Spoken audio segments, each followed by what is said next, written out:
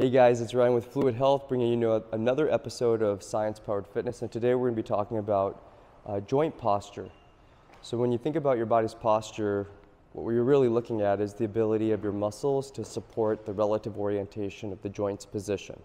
So when someone says you have good mechanics, what they're really referring to is your body's ability to hold the organization of where the joint's position is relative to your center of gravity for the period of time that it would be operating in. And that could be a spatial relationship, and typically that's regulated through gait. So there's 8 stages to the gait cycle, and then where the joints contract or where they move and how they couple together is called association. So how are they associated?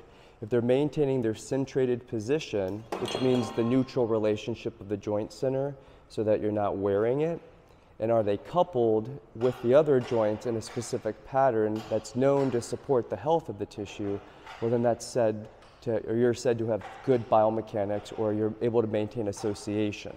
So when their joints can't support that and they go into a contracture, it means they're stuck in a relative position because the muscles become adaptively shortened or the structure becomes compromised, and so they're stuck in a position that would normally be associated with one of those stages of the gait cycle. So you're stuck in a weight-bearing joint contracture, you're stuck in a non-weight-bearing joint contracture, and we can see this in your posture. So we have a sidekick here today who's been kind enough to demonstrate. So we got Linnell here, and she's gonna show you what a common joint contracture looks like down at the foot. So see that foot's dumped in, that's said to be adducted, the foot's in, the ankle is rolled inward, so the talus is jammed in. That ankle bone at the inside, it's called the medial malleoli, is rolled in. That's a common joint contracture. That foot's flattened, her tarsals are spread out, and her knee is stuck in a varum, or excuse me, a valgum state. So that's a common thing. The joint would go into that position at the ankle and the foot, and the knee would go into a valgum moment when she puts weight on it. So if the joint's stuck like that all the time, it means the muscles that support the deceleration of those moments or those movements are going to be compromised.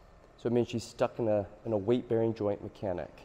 So that's the issue, guys, is when we watch your posture and we see that your joints are stuck in those positions, we know that you're going to over-associate in that pattern, and then normally the tissues associated with that pattern become overused, and then we get the overuse disuse, okay?